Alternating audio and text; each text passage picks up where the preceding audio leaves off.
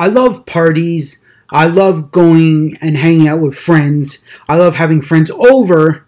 I also love family get-togethers. They are a great way to have a nice way of enjoying food that is homemade, that is going to make your taste buds go crazy, wild, and just enjoy with such amount of flavor.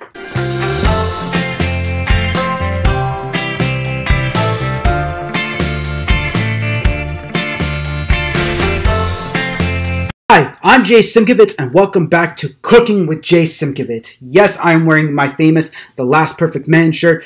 That is Homer Simpson, but that is not what I'm talking about today. Today, I am making homemade guacamole. But before I actually make that guacamole, okay, that I'm going to be showing you, I have to do a shout out. Shout out to Cameron, because he's the one who suggested this video. So go check out his YouTube channel. I will put it in the description below for you to go and check it out. Okay, so shout out to you, Cameron, for suggesting this. And you know what? Also, he is a role model because I've been asking people to comment, which he's done. I've asked people to subscribe, which he's done. Okay, those are two things. He's also just suggested an idea. That is 3 things. And he's probably shared my video. So that's the 4 things I've been asking. So he's a perfect role model so you know what I've been asking you to do. So let's get into this video of making guacamole. So you're probably wondering what you need to make this guacamole. Well, of course, you're going to need avocado. You're going to need an avocado. I'm sorry, I can't talk today. 1 fully ripe avocado ready to be scooped out. Okay, so we'll put it over there. You're going to need 2, I repeat, 2 Roma tomatoes diced. Okay, I just cut them up right now because it's simpler to do that. You're going to need 2 cloves of garlic, 2 of them. You're going to need half an onion. Half an onion. It's very important to have half an onion finely chopped. It's not fully finely chopped, but it's good enough because you'll see why. Then you're going to need 1 full lime juice from the lime. That is what you need to make this guacamole. Of course, knowing me, I forget 2 ingredients. They're like, you really don't need to add them, but they add to the flavor. You need black pepper and salt to taste. It means that to your taste bud likings. And the most important thing you're going to need is a food processor. This little food processor by Cuisinart. It's a Food Prep Plus. It's great for making guacamole. So let's get on with this video. First thing you're going to do is cut your avocado open. I'm using a paring knife. It's very sharp. Be careful, please. I don't want you to cut yourself. But remember, there is a pit in here. Some people totally forget about it and don't remember, but I certainly do remember. And there it is. You cut it out. You remove the pit. If you can, remove it. Just got to remove it slowly and carefully, going around it. And it should pop out, just like that. There you go. Now what you're going to do is remove the skin of your avocado. So with the paring knife, you're going to go around it.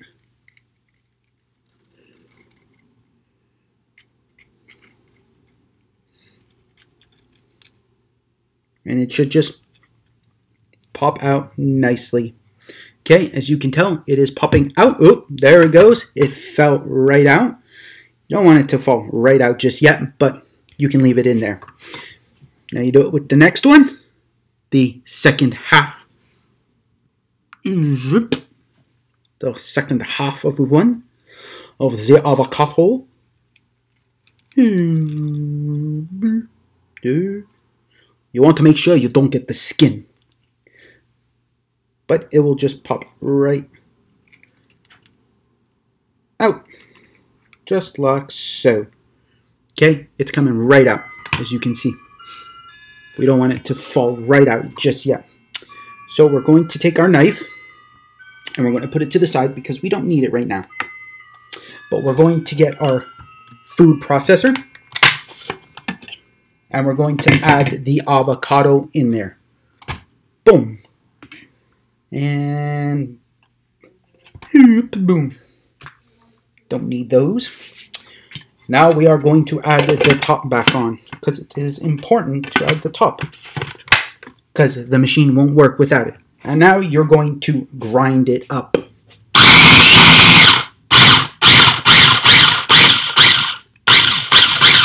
Now here's the thing.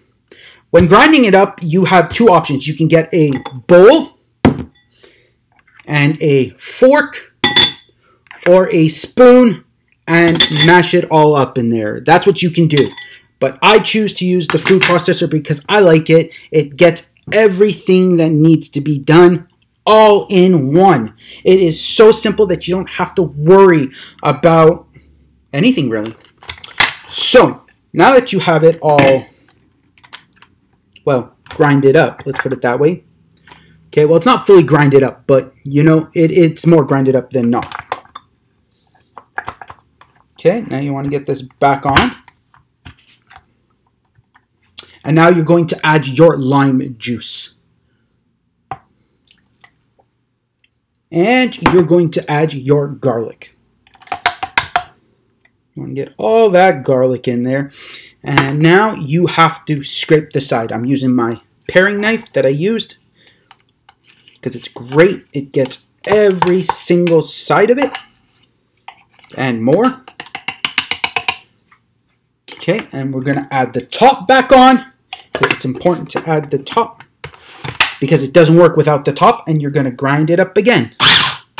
Just slowly, few little pumps of it. You don't want to grind it up so much that it looks like it's water. You want it to be more of a, well, paste, as I would say, where it's still not so firm, but more just, well, you'll see at the end. Okay. So now we're going to scrape the sides again.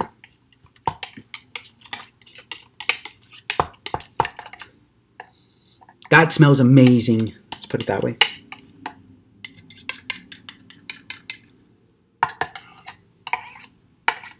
Now you want to add in your onion.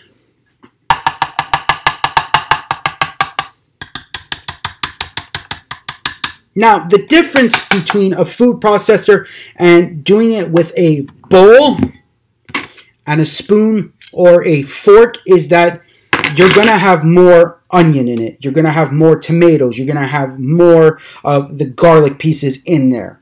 Okay? For people who don't really like garlic, onion, tomato, or even avocados, this is a great way of going. So now you add the top back on.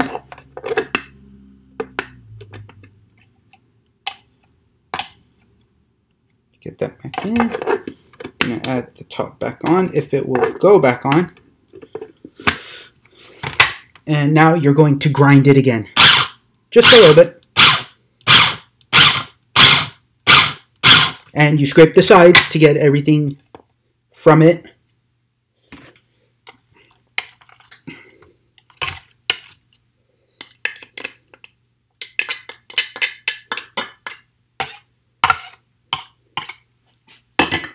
Now it's time to add the tomatoes.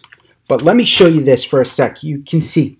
If you can see this, the onions haven't been fully grinded up in there, which is great because you really don't want them. I mean, you can, if people don't really like it, you can get it to the point that they don't see it.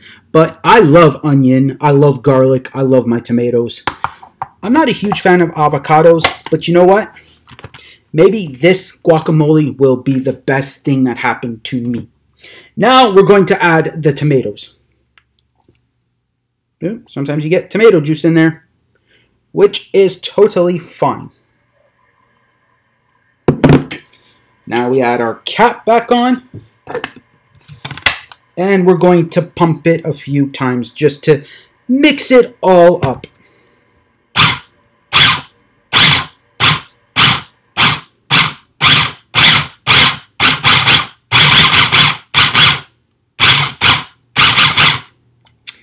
And there we go. Now we remove this. And as you can see, we got nice guacamole so far. It's all been mixed up, but we're not done yet. We are not done yet because we need to add the most two important ingredients. That's right, two. Two important ingredients. You need some salt. So I'm just going to add a little bit of salt in there. And a little bit of black pepper for taste.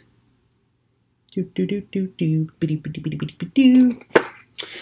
we go. And now we shall mix it up a little bit more. Just a little bit more. Just a little bit.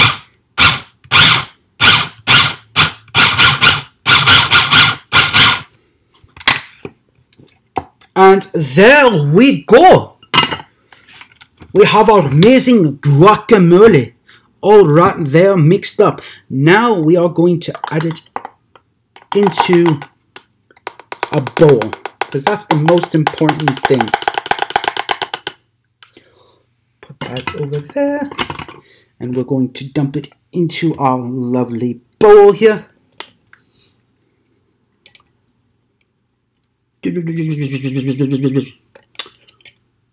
There you go.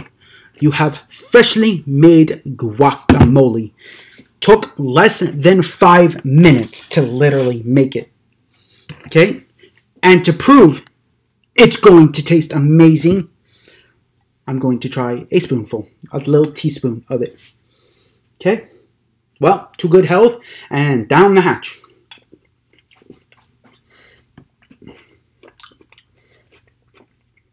To be very honest, without trying it,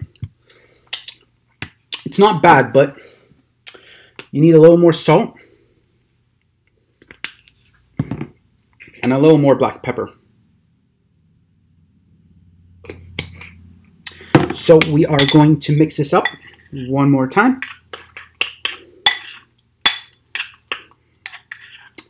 And we are going to try it again. Nice teaspoon full of it. And down the hatch.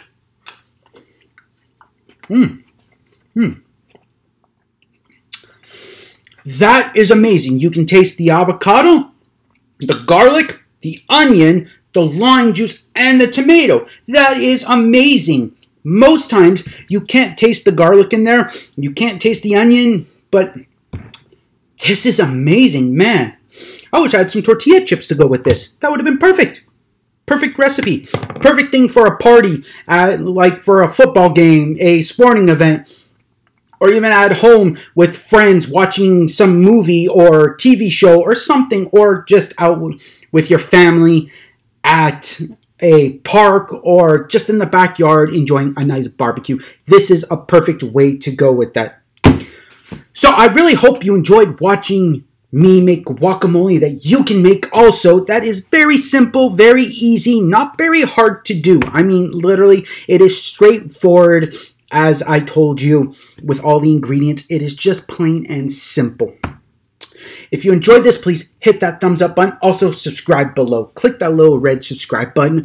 Also, share this with your friends, family, and all your social medias. And remember, you guys are awesome. You guys are amazing. You're one of a kind. You're beautiful.